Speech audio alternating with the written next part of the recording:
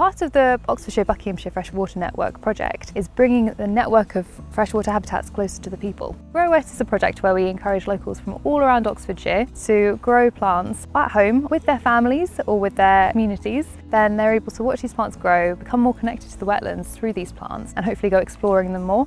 Then they're able to hopefully as well plant some of their plants out into these wetlands such as this one. So on site today we are currently planting out some of the GroWet plants that our volunteers have grown over the summer.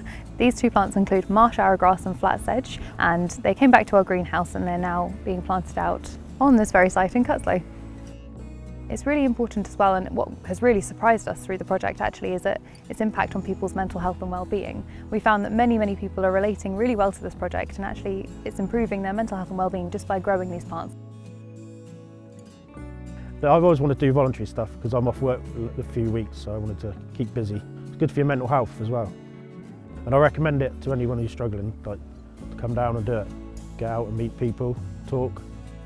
We've had a long-standing working relationship with the Freshwater Habitats Trust. They came to us and asked if we'd like to work in partnership with them, and it really is an ideal opportunity and an ideal partnership. Working with the Freshwater Habitats Trust has been quite an easy process because their aims of conservation match really well with what we try to do on many of our wetland sites, and so there's a natural synergy between that partnership. Some of the benefits that we really see is the community involvement.